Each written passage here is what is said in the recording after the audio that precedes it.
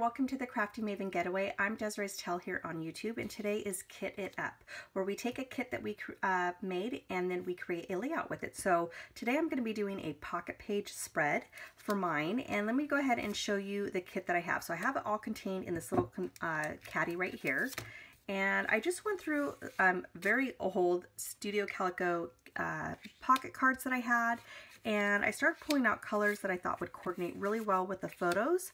And as soon as I found this color palette right here, that is the color choice that I decided to go with. So I made sure I had a neutral, I grabbed some yellows, orange, and teals, and that is going to be my pocket, my 4x6 cards.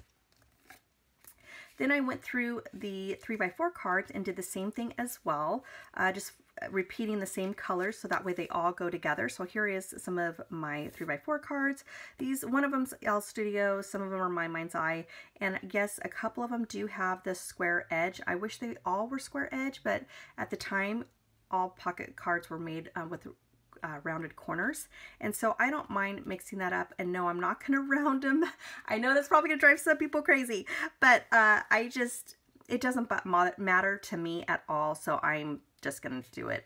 I've done it before and it does not bother me at all. So then next I grabbed this My Mind's Eye overlays for photos. I'm not quite sure if I'm going to use this, but I definitely thought maybe I could possibly use it, so going to keep that in there. And then I had these geotags, which I absolutely love to use when we go somewhere. I have some little L Studios that I thought I could use some of that teal that I've already brought in from the cards. Then I had these L Studio stickers. None of them match except for the orange, so a couple of the oranges might work on a couple of the cards and pictures. And then I kind of went through my bits and bobs basket, and I found some yellow pieces that I had. In fact, this one you're going to laugh at because where's this? Well, I'll come to it in a minute. But then I found this little ticket that I thought worked well with the teal, even though it's a little bit more saturated. I'm okay with that. Found another piece of that yellow that I thought was perfect just because of where we were at. Then I found this banner that said Happy Day. And again, this came all from my bits and bobs basket. And if you're wondering what that is, if you don't follow me on my YouTube channel, it is just a basket that I kind of throw little things in there that maybe I was using, and I don't want to put it back in my stash because it's so tiny.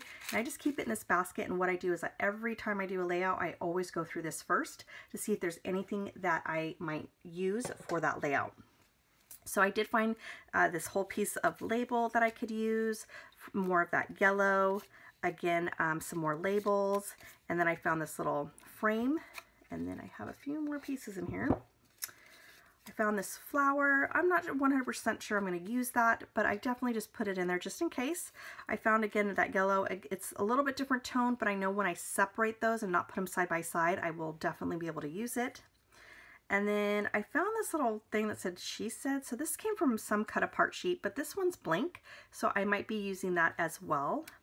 And this is the part I said you're going to laugh at, because I must have been working on something that I didn't have a lot of this color, that I saved this little tiny scrap and it made its way into my bits and bobs. So as soon as I found that, I'm like, okay, I'm going to use these up. So even though they're tiny pieces, the tiny scrap piece, and this one's like a ticket from my punch, I am definitely going to pull that in with those. So this is my kit. This is what I'm going to use. I sometimes don't mind if I'm working on something and I'm like, ooh, you know what, a brad or something I might throw in there.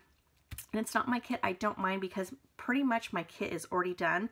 So it's just the very few things that I might actually go back into my stash to try to find.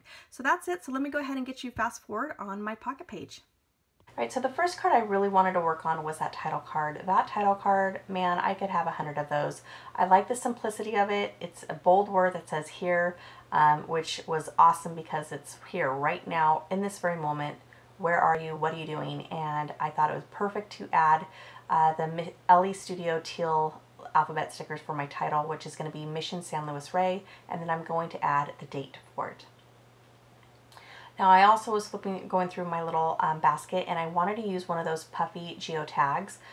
I'm not sure where I'm going to place it, however you're going to see me place it there, and then later on I'm going to go back to it. In fact, that night I went back into my room and I was like, you know what, that's just not where I want it, and I wasn't sure if it was adhered to the paper, but it really doesn't have a whole lot of stickiness to it. So I moved it up at the top, as you can see right there, and I'm going to come back to it in a minute. Then I went and found some washi tape that I really liked. It's a black and white grid. And then I added another L Studio sticker that says noted. Since I was limited on the colors and limited on the words, I thought that one was perfect. I'm hiding the people that ended up were in the picture because I was careful not to, though, cover up any part of the mission. That was one thing I definitely didn't want to add too much embellishments because I really wanted the focus to be on us right where we're at, which was at the mission.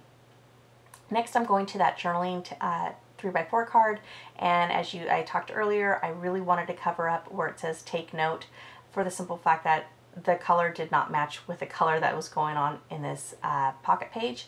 And so I just took an L Studio tag, cut it down to size, and I'm going to take a roller stamp that has the word today, or the words today was, and I thought that was the perfect start to documenting that day.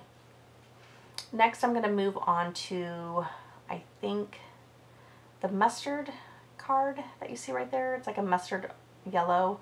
Do I focus on that, or do I go to the title?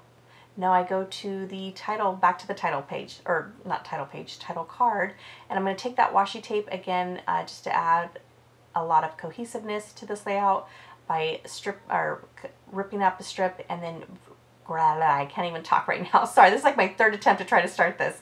And then I'm going to put the geotag down and use some Scotch Quick Dry. Now, I also try to use that washi tape on that teal 4x6 card that you see at the bottom. There was a pink arrow, and obviously there's no pink in this spread. So what I'm deciding to use, or what I decided to use, was some washi tape, but I could still see it. So I'm trying to figure out what can I use to cover that up. In the meantime, while I'm trying to figure that out, I am moving on to the next card over, and because there was that separation of the pattern and then the white space that you could have journaling or, you know, just anything, to be honest, I added the washi tape as well on that because I really like that whole separation. Just kind of adds a little bit of detail to the card, and then that's where my picture is going to go. Now, I did swap out the 3x4 card. As you can see, it's in my basket. It's the one that looks like the composition, like a composition book. I didn't know what I wanted to put as far as a circle. I didn't have the right size punch. And nothing would match that I had that were a circle. So I ended up going to my 6x6 pads, which one thing I love about 6x6 pads is they're perfect for pocket pages. And so I found a paper that I liked, I cut it down, and then I went to my Studio Calico paper, which is the cameras, and that's basically all I've used that paper for is cutting out cameras, because I don't have a whole lot of orange in my stash, and that is a perfect embellishment to add. I added some white alphabet stickers that says explore new places, which, you know, there I just made my own filler card, and I really enjoy doing that. Now I'm working on the back side, and this is the card that had the October of 2015. So because my photo was only 4x6, I needed something to cover up that O. So I went into the little kit that I made, and I had that banner that says Happy Day, and I had to cut it down a little bit. I had to cut down some of the edge, and I also had to cut down the end. Now I'm kind of going back to the front of the page because that's when I had a aha moment of, wait a minute, I had that little tiny scrap that you probably are laughing at me going, Desiree, are you serious? But I probably didn't even realize it was in my little bits and bob basket, like when I kind of merged everything together after I was working probably in a kit. And I mean, but thank goodness I did, because it ended up working perfectly to cover up that pink arrow that I wanted to cover. And then I just added a little heart wood veneer. Now I'm moving on to, what am I doing? I think I'm trying to, oh, that's what it was. I wanted to make sure like what cards I could kind of use on the back side, what cards need to be covered up that I couldn't use, because like I said, I do try to get the most miles out of a card, meaning if I could use the front, I try to see if I can use also the back if the colors coordinate. So now I have these photos, and I'm just kind of figuring out where do I want to place everything. And as like I said, I'm just trying to figure it out. And then I'm going to go back to this 6x6 paper. And as you guys know me, I am one of those ones where if I can, I try to use every single little bit if it works for my layout or whatever project I'm working on. And I ended up making another 3x4 card, which was perfect because, again, I'm having that cohesiveness. And then I had what was left of this lighter green and beige, and I thought, you know what, I'm going to make this work. I'm going to add that photo onto a white cardstock, 4x6 size, and then I'm going to glue it all down along with that strip of the two tones. Now after that I had that little tiny square piece left, and as you can see I heart punched, sorry it was kind of off camera, heart punched 3 little hearts, and then I kept the negative, and I thought, let me see if I can work this in.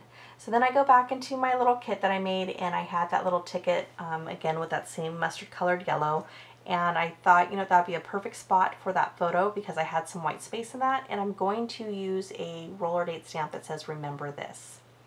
Now I have that not orange, that mustard colored yellow as a circle tag that you see.